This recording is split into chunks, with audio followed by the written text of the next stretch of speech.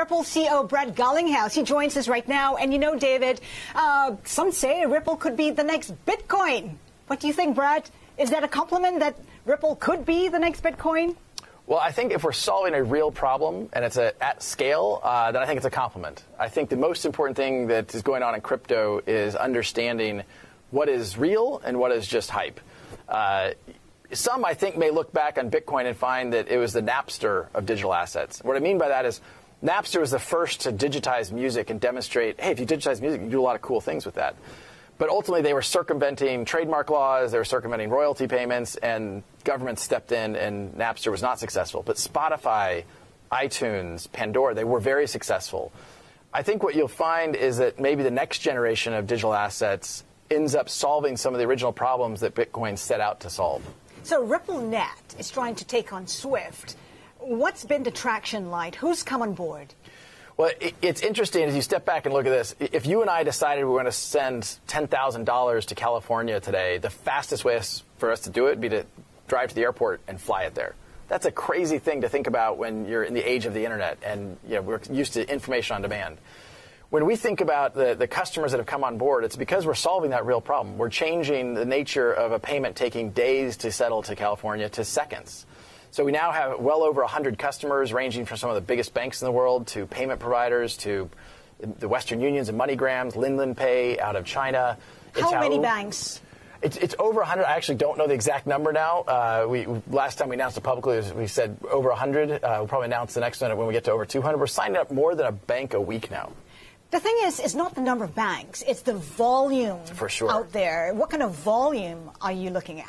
Well, we've had one that we can talk publicly about is we have one corridor run by SEB, which is one of the first or second largest bank in Sweden, has done over $1 billion USD equivalent through one corridor.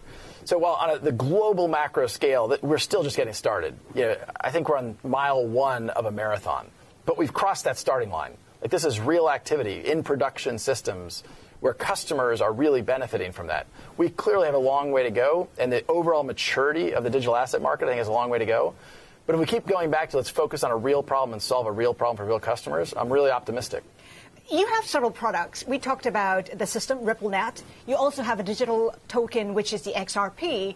How's the XRP doing? Because we saw it surge 1,300%. Right.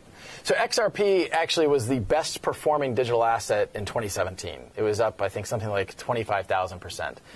The excitement around digital assets is because I think you're solving a real problem. And I think one of the things you saw happen, particularly last December, is there's understandably concern about regulation and what does that mean for digital assets. From the get-go, Ripple has worked with regulators, and we have worked with regulated institutions like banks where there isn't regulatory uncertainty. And so we have found that part of the reason why XRP has performed well is because people realize, hey, wait a minute, back to your question, is XRP the next Bitcoin? If we work with the system to solve this problem, and we can solve that problem at scale, a problem measured in the trillions of dollars, then there's a lot of opportunity to create value in XRP. But how can there be clarity on regulation when different countries are adopting different strategies when it comes to regulation? And the other thing as well is volatility. I mean, why use a cryptocurrency when it's so volatile right now? Yeah. So look, it's a really important question. I think there's a lot of misinformation out there. I've kind of jokingly suggested that when people talk about regulatory uncertainty, it's often people because they don't like the regulation. They're not actually regulatory uncertainty. If you think about a XRP transaction from one regulated financial institution, a bank or a payment provider, they're doing what's called a KYC check, which references Know Your Customer. There's a global regulatory framework around KYC. That's at both endpoints of an XRP transaction, into and out of. So I think the regulatory certainty actually is much better than people realize. It's just educating banks, regulators about how it actually works. Now, the volatility point is also a good one. XRP has clearly been volatile, as all digital assets have been.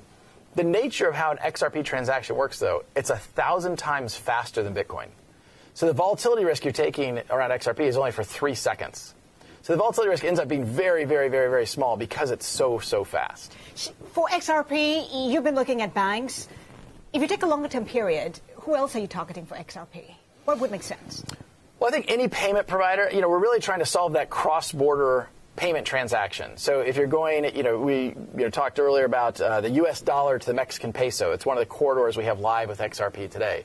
You can hold a U.S. dollar, sell that dollar, and buy XRP. In 3 seconds, you can move that XRP to Mexico and then sell the XRP and buy the Mexican peso. Whether you're a bank, a payment provider, eventually even corporates can take advantage of a dramatic decrease in cost and a dramatic increase in speed and how those transactions work. All right, Brad, we have to live it there. The first mile in a marathon. Brad Garlinghouse, CEO of Ripple.